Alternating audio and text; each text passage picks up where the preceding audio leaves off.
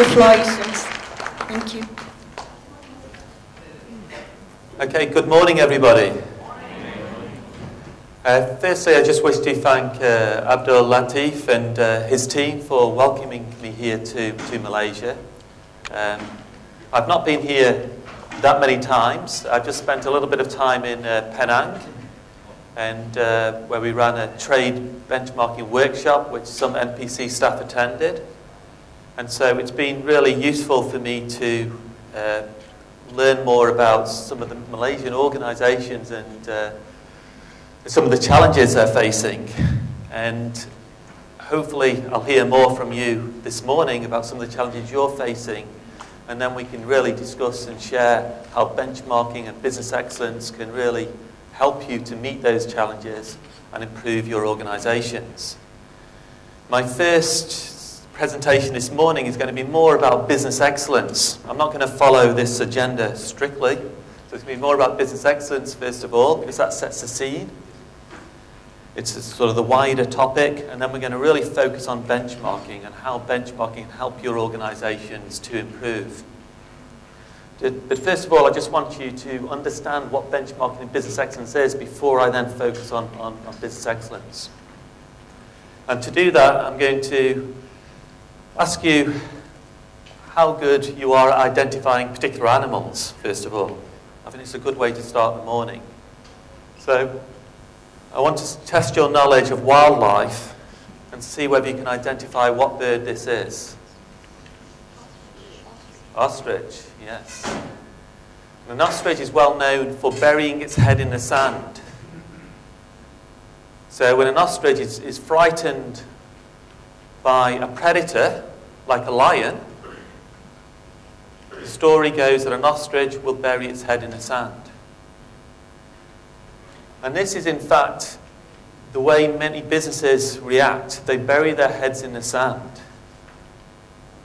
What I mean by that is that they're not open to new ideas. They do the same thing year on, year after year. What we want organisations to be more like is an eagle. Exploring new frontiers, looking over the next mountaintop, seeing what other organisations are doing which have been successful and learning from their successes.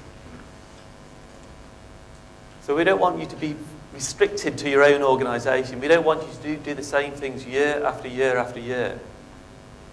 If there's another organisation that's been successful, you want to find out why. And learn about other organisations' best practices and see how you can adapt and implement them inside your own organisation.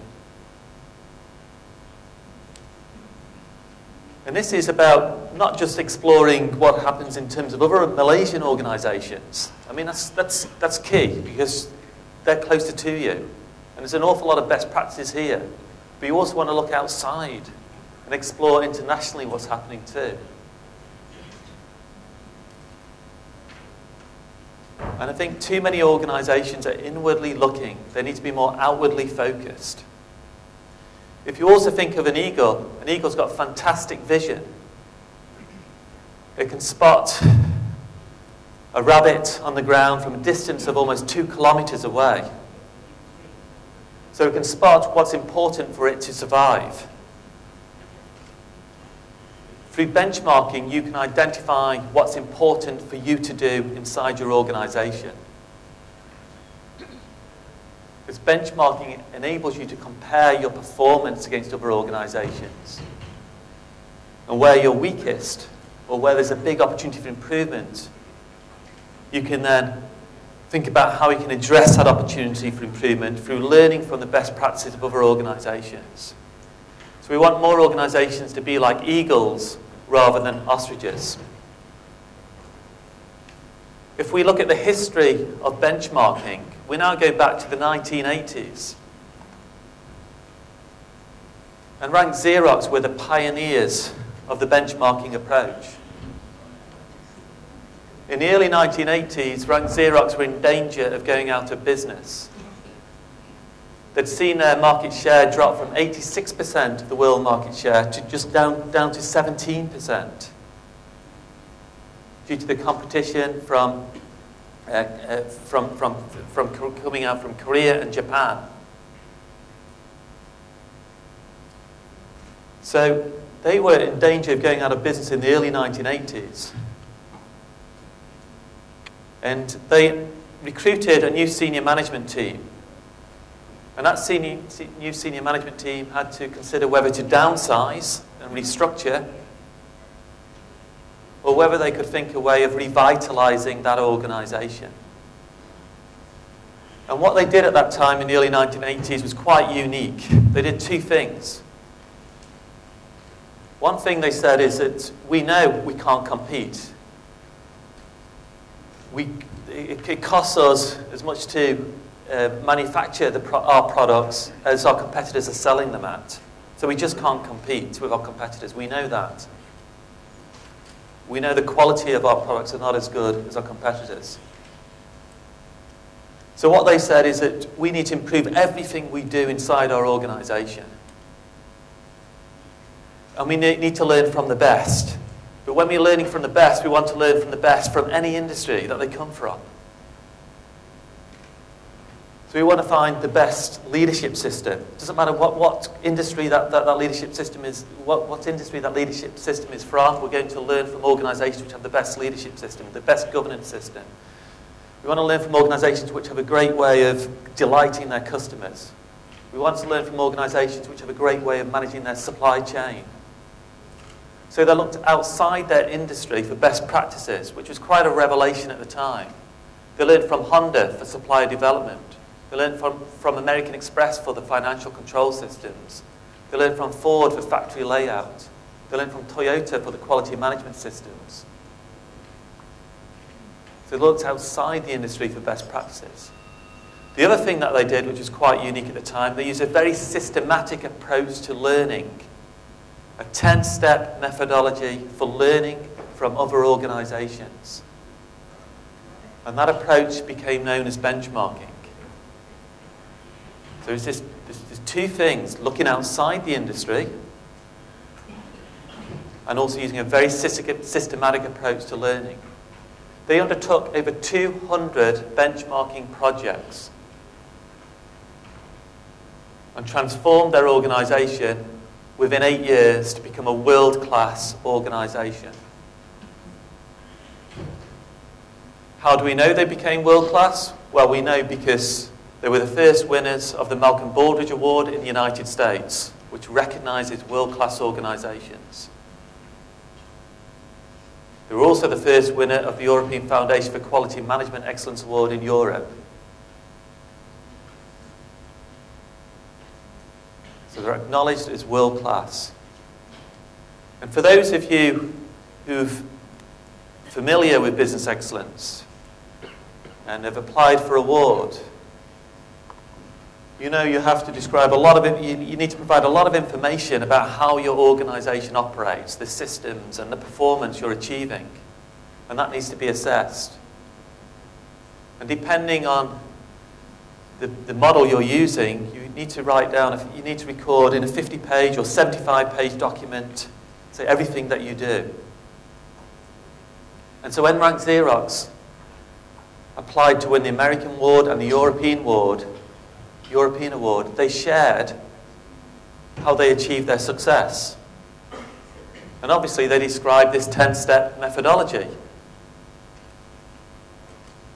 And so other organizations started to learn about the benchmarking approach because they described it in their reports when they applied to win these major awards.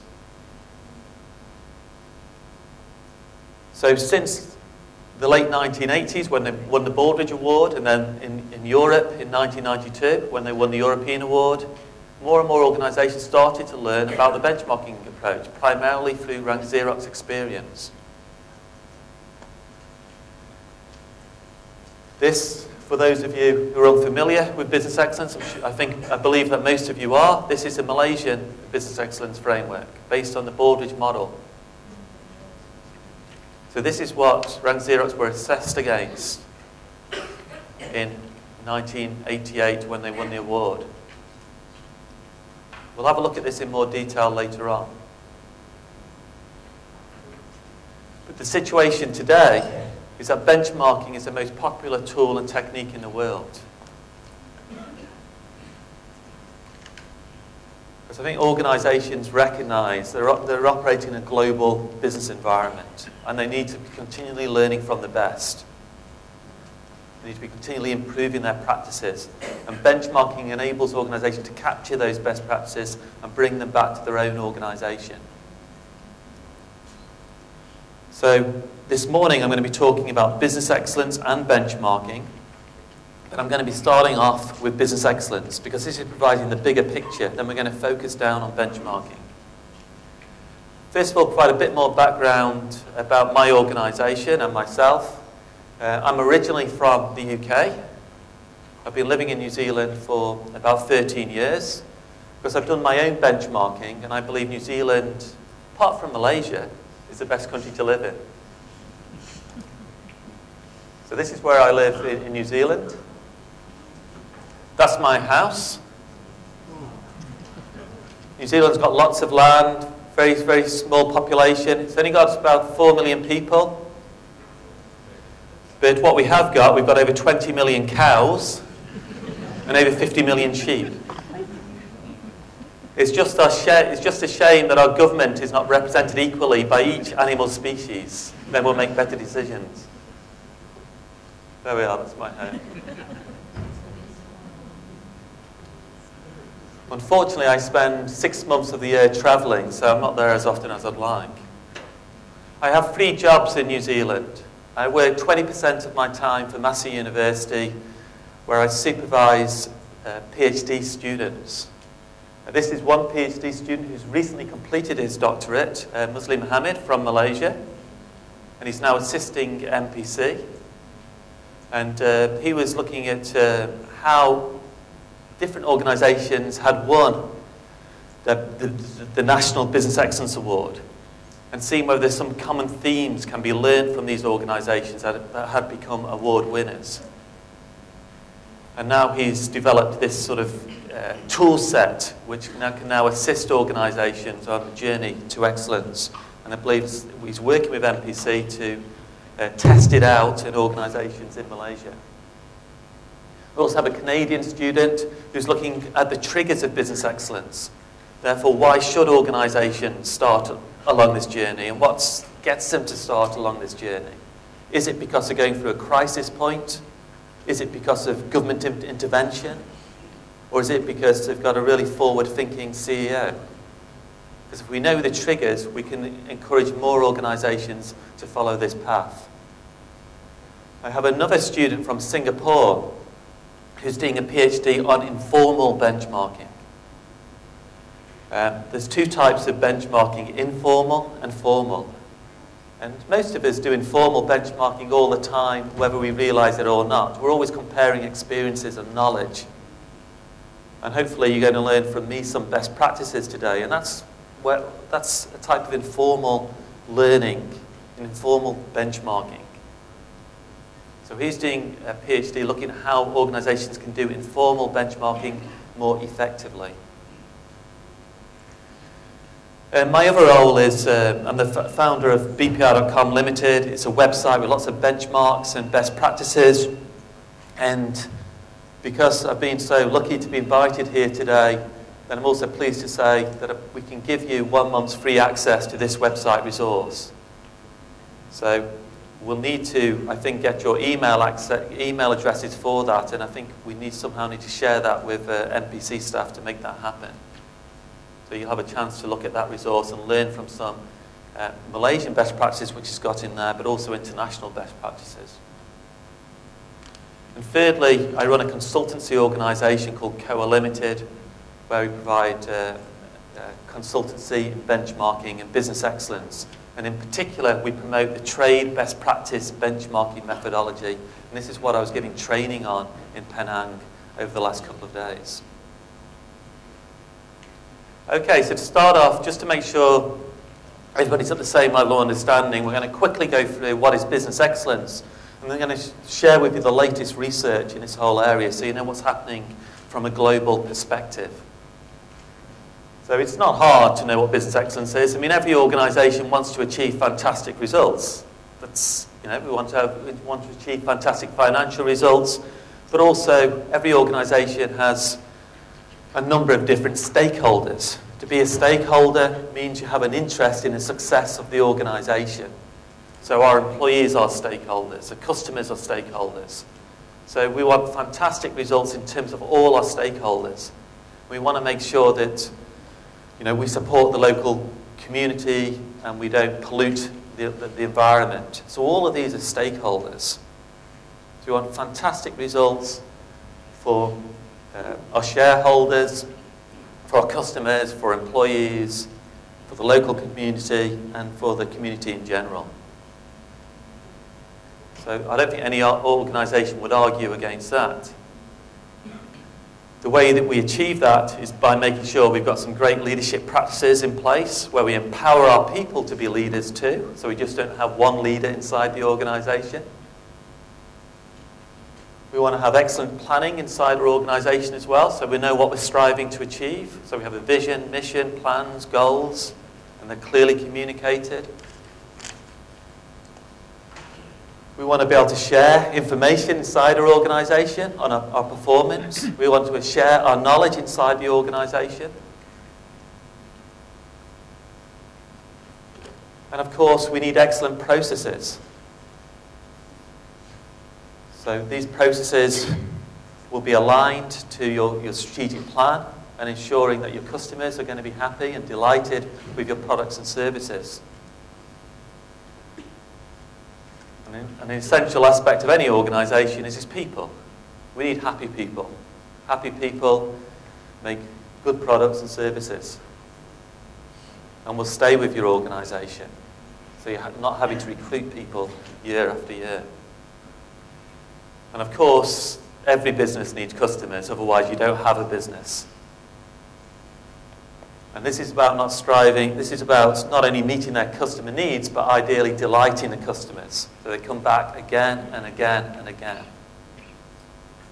So it's quite simple business excellence. That's what business excellence is. It's about having good management systems in place to address those areas, and then obviously we want to achieve fantastic results.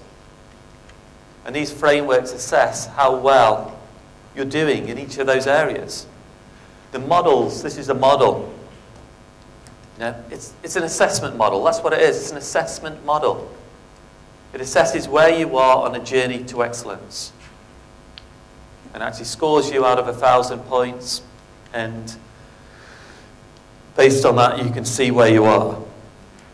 The main purpose of these models is to really just help you to know where you are and to know where you're weakest, where the opportunities for improvement are, to help you know whether you've got to focus more on your leadership system or your HR system. This is how organisations use these models as an improvement tool. So business excellence models assess where you are. And then benchmarking helps you to improve through learning and applying better practices. So if you think your organisation is quite weak in terms of your HR practices, then it means you've got to do some benchmarking. You've got to learn from some other organisations which have better human resource practices and find out what they're doing differently. Perhaps another organisation's got a better recognition and reward system. Maybe their employees are more empowered. So you want to learn from these other organisations how they've achieved that. So business excellence models assess where you are in terms of world-class performance. Benchmarking helps you to improve through learning from the better practices of other organisations. And I think there's been a lot of misunderstanding in terms of benchmarking. People think that benchmarking is just about comparing data. Comparing data does not help your organisation to improve one bit. You can look at comparisons between organisations as long as you want. It's not going to help your organisation to improve. You can stare at these graphs. It's not going to help your organisation to improve. What helps you to improve is learning from the better practices of other organisations. So benchmarking is not only about comparison, it's also learning from the organisations which are achieving higher performance levels. That's why it's called benchmarking, ing at the end.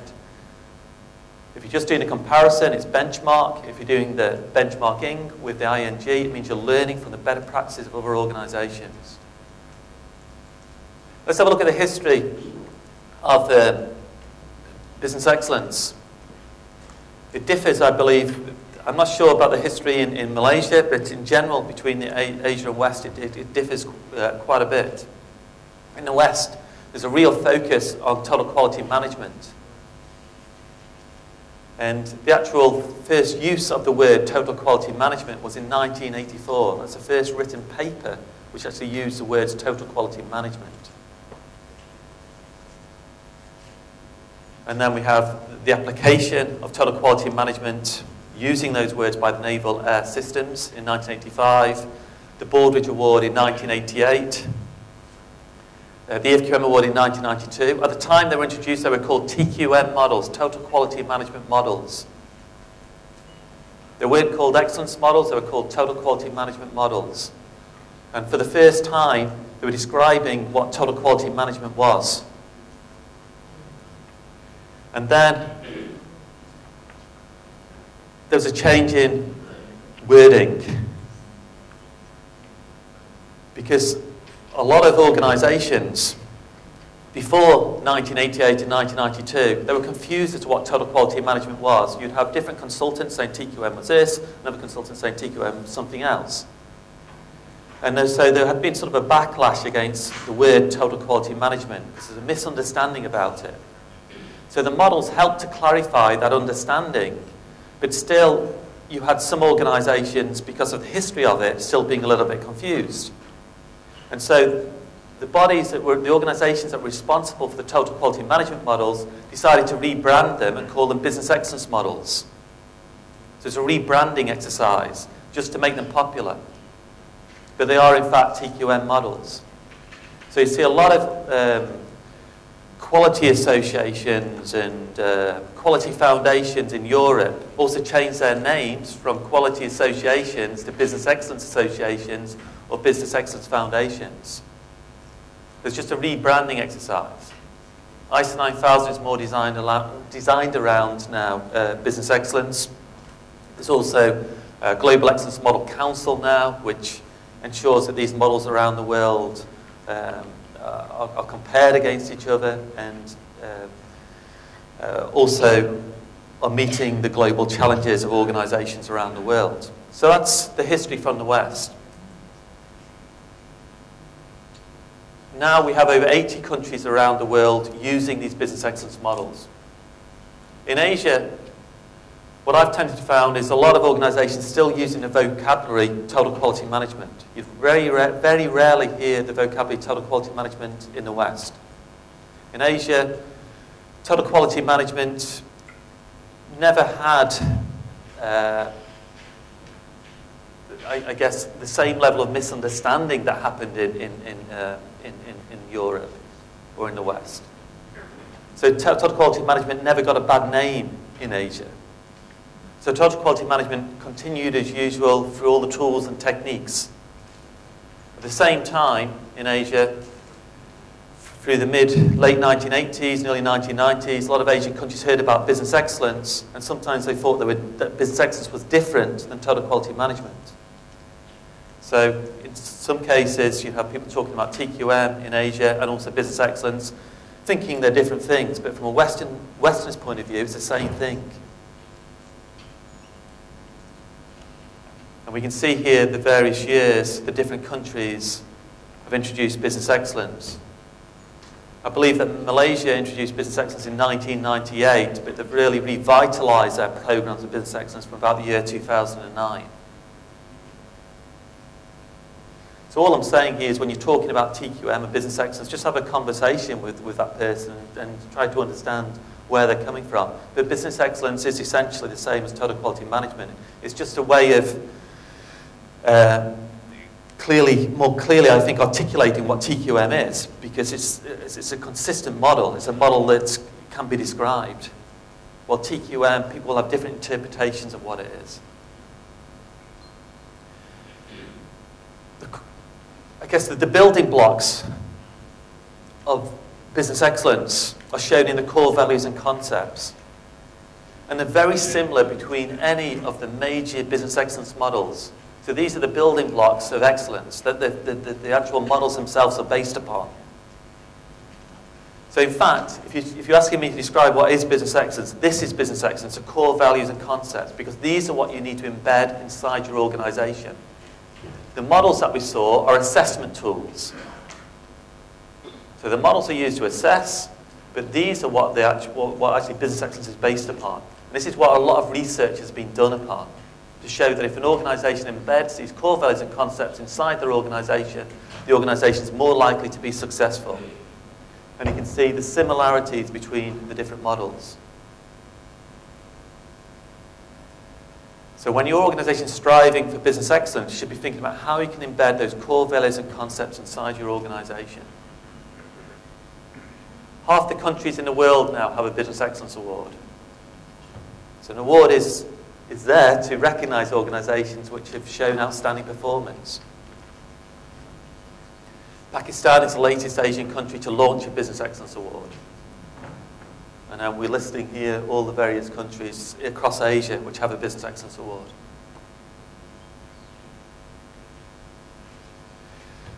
What we need to know, though, and I think what's important, is that business excellence is much more than an award. This is what I'm trying to get across. Business excellence is about embedding those core values and concepts into your organization. So to be successful from a national perspective, you need to have a national business excellence strategy that increases awareness of what business excellence is and helps organizations along that journey. And if a country is going to develop a national business excellence strategy, it needs to decide on two things. Firstly, which model it's going to use. And it has to decide whether it wants to design its own model or use one of a model that's already been proven. In Malaysia's case, you decided to use a Baldrige model because there's lots of evidence that shows that this model is applicable to organizations anywhere around the world. It's not just applicable to organizations in the West, it's applicable to organizations throughout the whole of Asia. It's in fact used by most Asian countries. The second thing a country needs to consider is how to deploy that model. Therefore, how to get organizations excited about using that model. And when you're talking about deploying a model from a national perspective, firstly, you've got to create awareness of the framework. You've got to let people know what it is. You then need to provide assistance to help organizations improve after they've had an assessment against the model.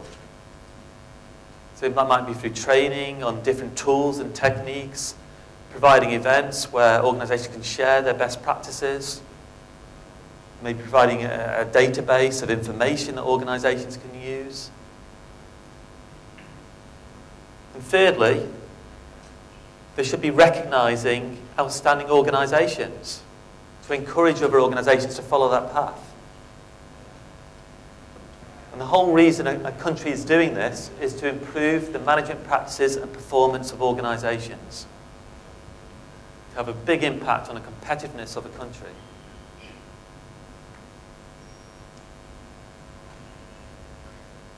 A study by Lincoln Scott in the United States showed that investment by the US government of $1 into the actual business excellence produced a benefit of $207. A more recent study by them, and this is publicly available as well, and it really goes into detail in terms of the methodology they used, shows that $1 invested produces an outcome of $800 for society in general. Even if the benefits were not as much as that, and you were questioning their actual research approach, even if it was a quarter of that, or a fifth of that, it still shows how important it is to support business excellence and encourage organizations along this path. One of the problems that has happened, though, internationally, is that there's been a misunderstanding of business excellence. And I think a lot of countries haven't really thought through how to deploy a business excellence strategy across the whole country. So a lot of countries spend too much time debating the model itself and the relevance of the model and the validity of the model. And a lot of countries spend too much time on the recognition process, on the award process. And yet, to get most organisations involved in business excellence, surely you've got to spend most time creating awareness and providing simple tools and techniques to get them familiar with the model and to use the model. And most countries spend too much time on this. And also, because to recognise these outstanding organisations, they've got to go through a very rigorous process. It takes a lot of time and effort. Not only time and effort of the organisations that are trying to win the award, it takes a lot of time and effort to organise by the administrative body. And often, you know, from a country's perspective, they might say, yeah, we want to promote business excellence. They set up an administrative body. Maybe they have 5, 10, 15 people working in that administrative body. But they quickly find out to run an award, they need virtually all their team focused on running the award. And there's nobody left over to really create awareness of what business excellence is and provide assistance on business improvement. And this is like, it happens in my country, New Zealand. Too much time is spent on the award process rather than providing simple mechanisms to help organisations improve. So this is just showing the award process in New Zealand, which would be very similar to Malaysia. You've got to train evaluators, you've got to promote the award. There's a lot of work that needs to be undertaken. Okay, let's have a look at the difference between awards and self-assessment. Awards are for recognition. Self-assessment, you can do a self-assessment yourself against these frameworks using a very simple questionnaire or having a consensus meeting, debating how your organisation performs against these models. So awards are generally used for recognition, self-assessment is used for improvement. Awards are for the few. Only a few organisations in a country can win an award. Self-assessment can be for everybody. Awards require rigorous assessment. Self-assessment requires a simple assessment. Award scores are important. Self-assessment, strengths and opportunities for improvement. Strengths and opportunities are what generate actions.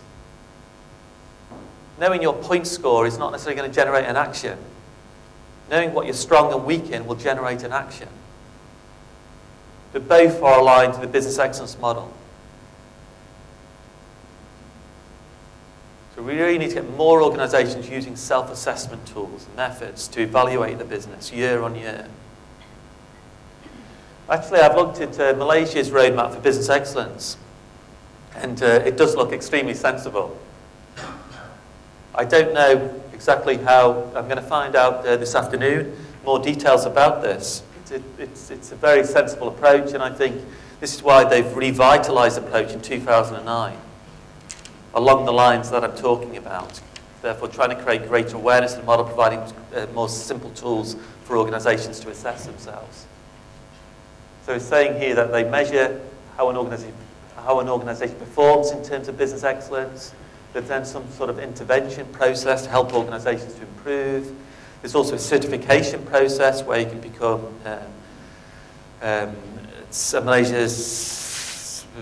Malaysia Productivity Innovation Class organisation if you score over a certain number of points, and then you can go on to win an award.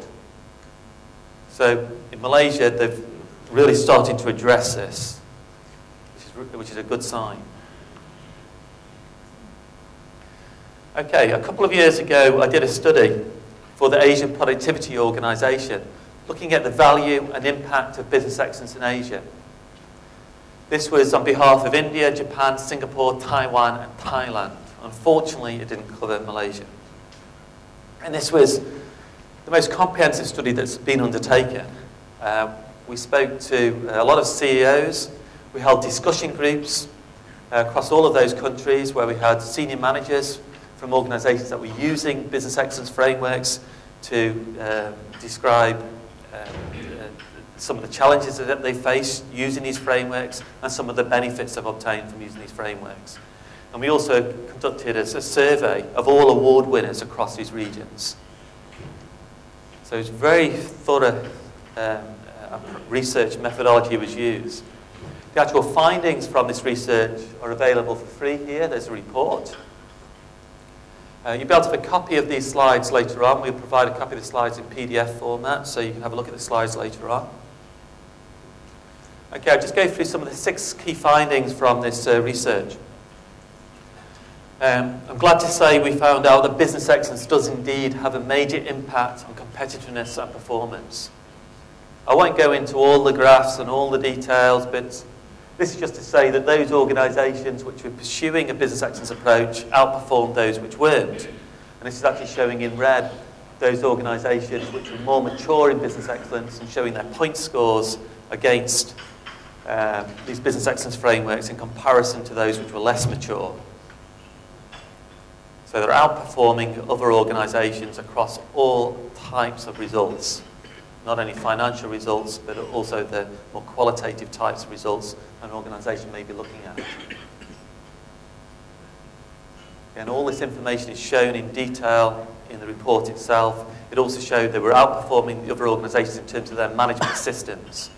They had better management systems in place.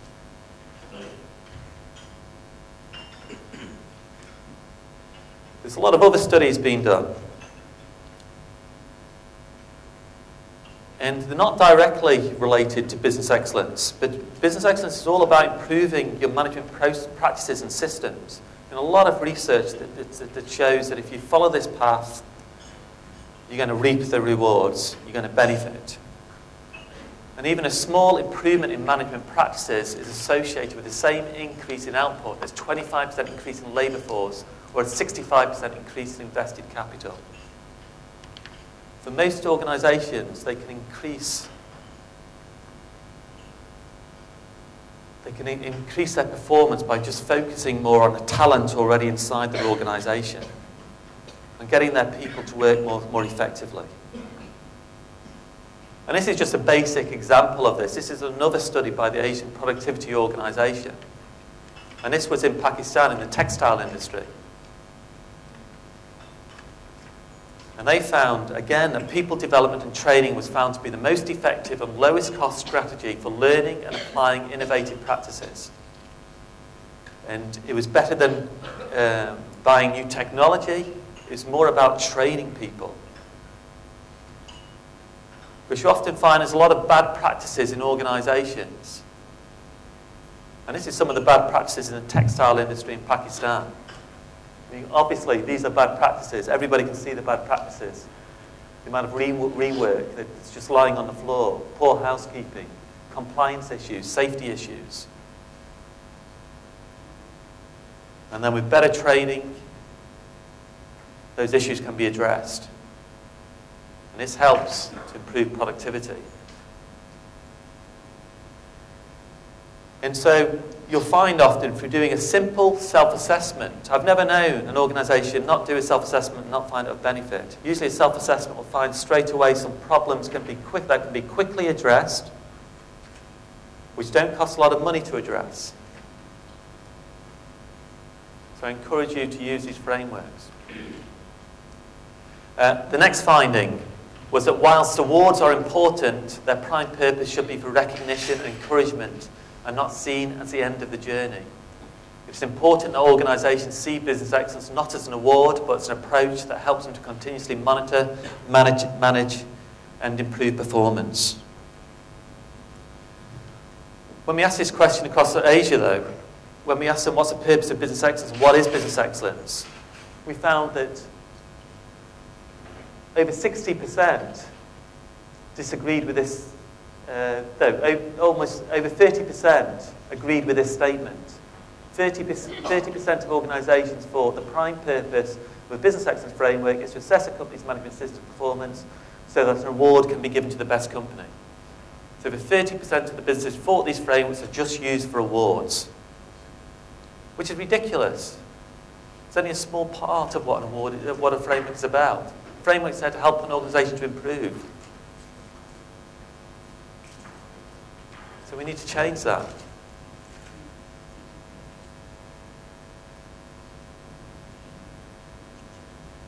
Okay, number 3.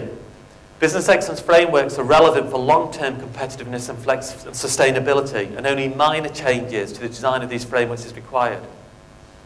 You know, people always question these frameworks, you know, saying, is it relevant, you know, for a Malaysian organisation? You know, it's always the case.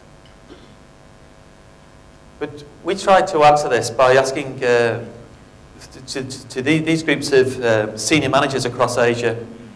We first of all asked them this question. We said, what are the main current and emerging challenges facing companies in your country? Bear in mind, this was undertaken a couple of years ago. And this is some of the answers, and they vary depending on the country we were looking at. So in Japan, they were saying that meeting the requirements of multiple standards adds to our cost base. In many cases, these standards should be integrated or reduced. So that's one of the major challenges businesses are facing in Japan. They're also facing a change in demographics, an older population in Japan. Singapore, at the time, we were asking them to say the world financial crisis was impacting on them.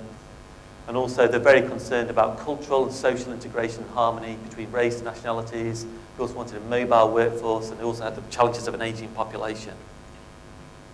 India, it's more basic needs, basic challenges, diseases, swine flu, epidemics, fraud, money laundering, corruption. Thailand, cost of energy was a concern, lack of skilled workers. In Taiwan, it's obviously the relationship with China, and also environmental issues. So these are the major challenges organisations were facing in these countries. We then asked them whether or not business excellence helps them to meet the challenges. And the answers that I'll show you now, the responses from these senior managers are not what I've written. These are in the words of the teams that participated in these discussion groups. So they wrote these answers on a flip chart, and I'll share some of them with you now. In fact, we just probably have a look at the Singapore response, which is the one in the middle. They said that business excellence helps companies to address macro challenges at the micro level. Therefore, Category 2, strategic planning, helps to address the financial crisis. Category 4, people, helps to address cultural and social issues. Category 5, processes, helps to address legal requirements and international standards. And Category 1.3, leadership and social responsibility, helps to address environmental issues. So what they're saying is, if one organisation uses a framework, it's going to help them at the micro level. But if you have lots of organisations using the framework, it's going to address the macro challenges facing the country. They're sensible frameworks. And I think Singapore's done very well. They very, very rarely make changes to their framework. They just keep it the same, very simple, year on year.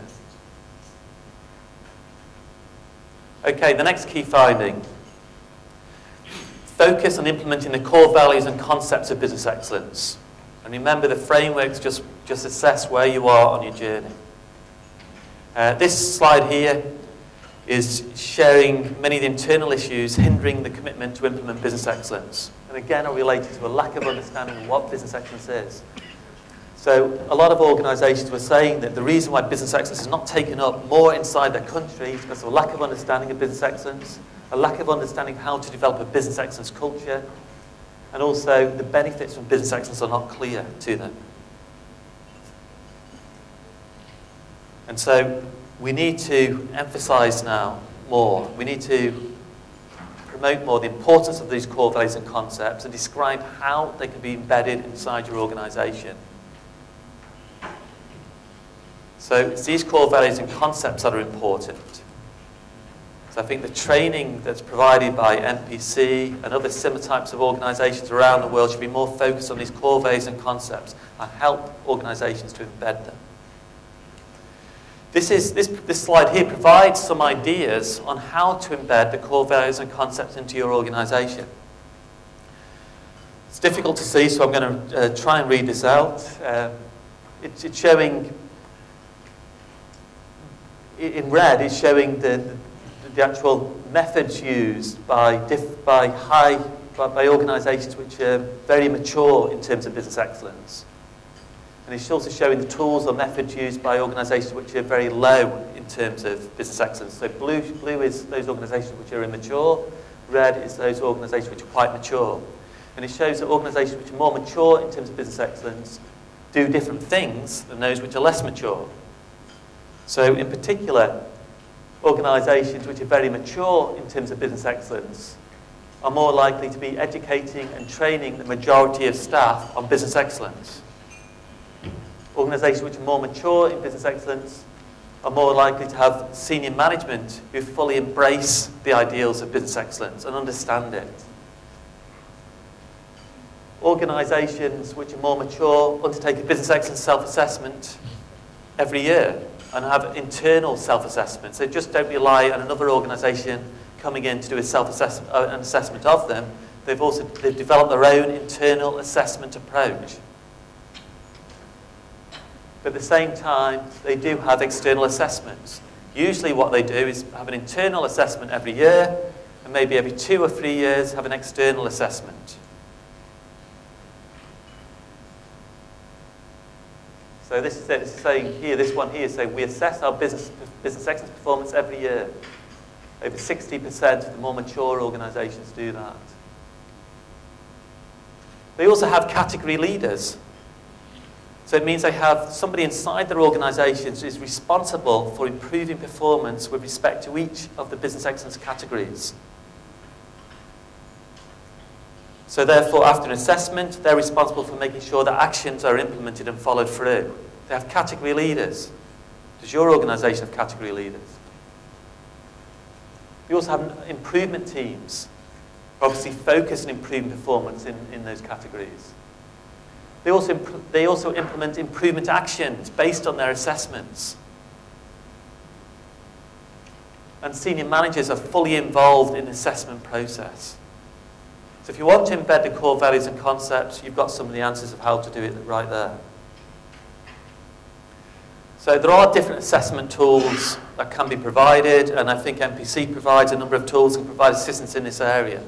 So there's very quick approaches that can be used, like a questionnaire, to workshop approaches, where you're getting people together to have a consensus opinion on how an organisation performs with regards to a particular question, or you can go to the more comprehensive approach, which is like an award approach. But you don't want to go for an award if you're just starting the journey. You really want to start off around here. And the reason why you do an assessment is to identify your areas of improvement and strengths. You can therefore define and prioritise your improvement activities, develop action plans, and monitor progress and celebrate success. And you do that on an annual basis. It's not hard, it's not difficult, and it can be fun. Okay.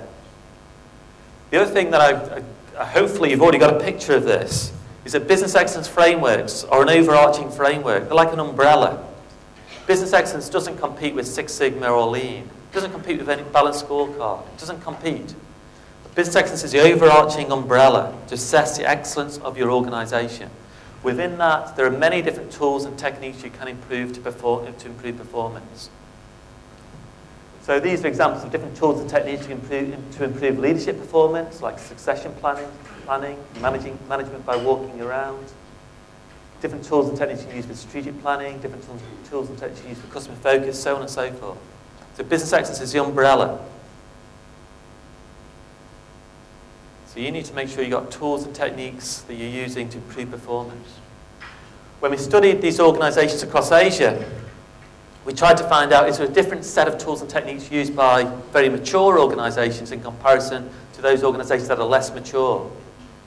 We had statistically significant results for these tools and techniques shown in yellow. So organisations which are more mature in terms of business excellence are more likely to have a corporate social responsibility programme. They're more likely to use SWOT analysis, strengths, weaknesses, opportunities, threats analysis. I would have thought every organisation should be using SWOT analysis. So I'm not sure if that's a statistical anomaly or not, but I was surprised about that one. But interestingly, other tools and techniques are lean, improvement teams, benchmarking, and knowledge management. So again, emphasising the importance of benchmarking.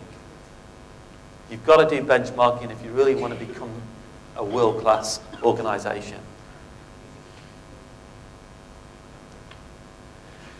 I really like this statement by Jamie Ambrosi, Deputy Director of the Boardridge Programme.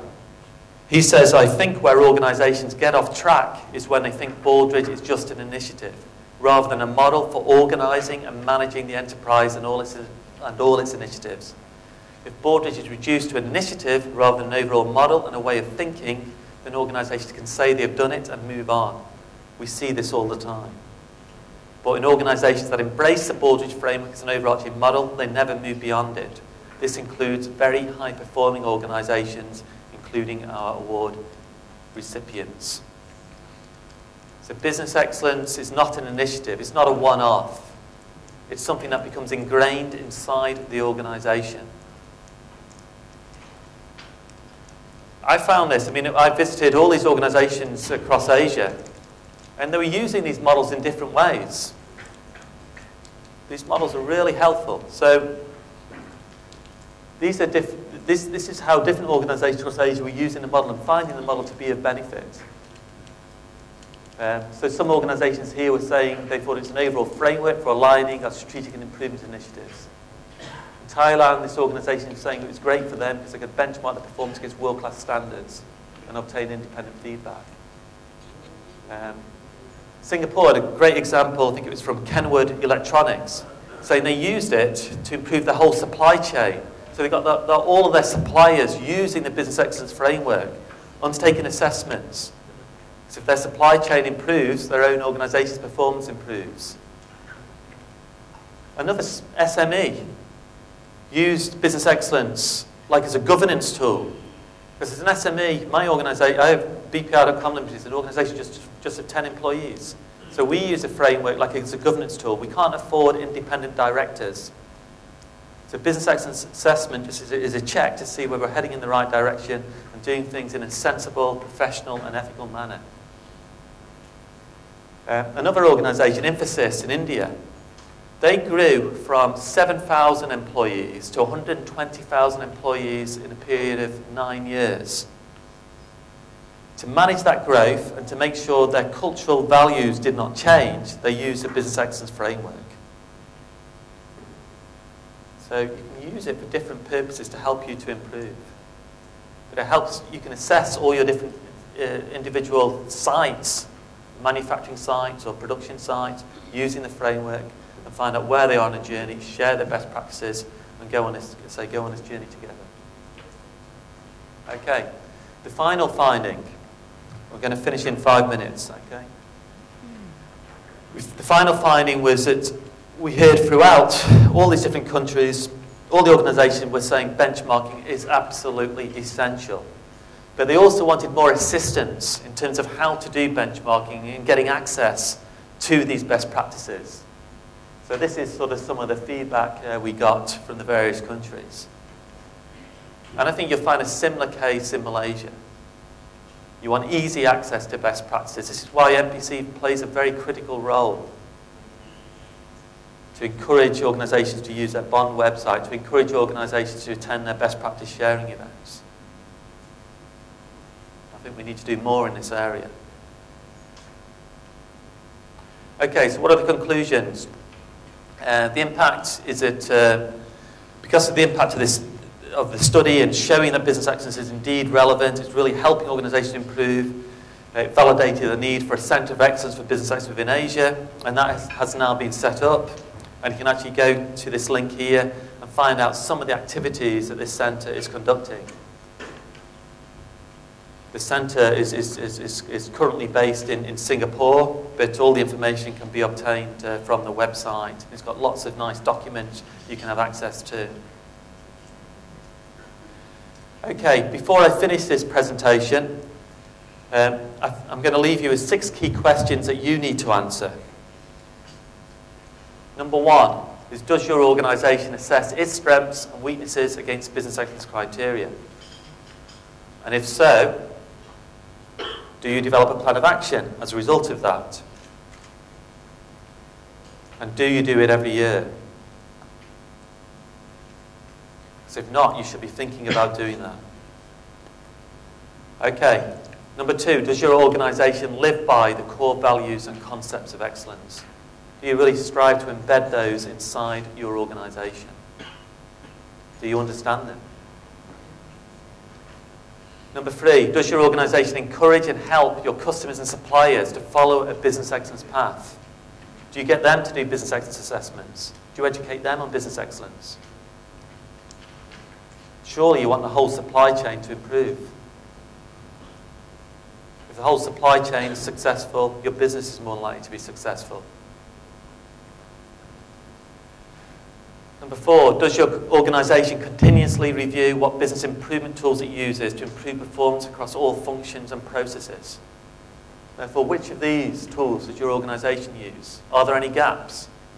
Is it duplication? There might be a time to refresh or have a look again at what tools and techniques you use. Benchmarking is the most popular improvement tool in the world. Is your organisation using it? But more importantly, do you understand it? Do you know the difference between informal and formal benchmarking? If you use benchmarking, have your people been trained? I'm sure if your organisation uses a balanced scorecard or uses Six Sigma or uses Lean, your people have been trained. I doubt very much whether your people have been trained in benchmarking. So how do you expect to get the benefits from benchmarking without your people being adequately trained? Number 6, business excellence models guide organisations towards long-term sustainability and competitiveness. So the key question is, are you and your leaders 100% committed to follow this path? Thank you very much indeed. I think we can have a break now. Thank you.